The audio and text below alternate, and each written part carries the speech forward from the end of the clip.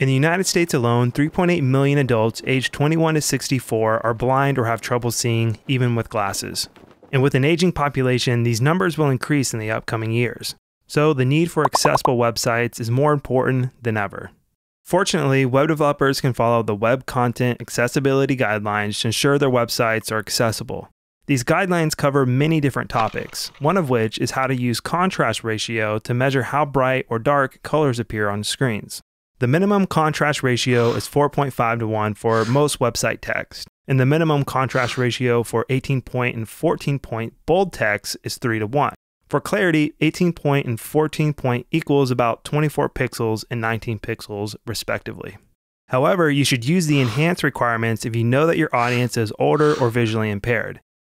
Keeping up with these guidelines and contrast ratios sounds like it'd be a lot of work, but luckily there are many tools you can use to help.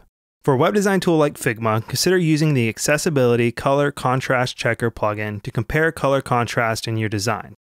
If you want to check contrast ratios for online websites, use the WCAG Color Checker Chrome extension. Now that you know the importance of color contrast and how to measure it, you can start making the web more accessible.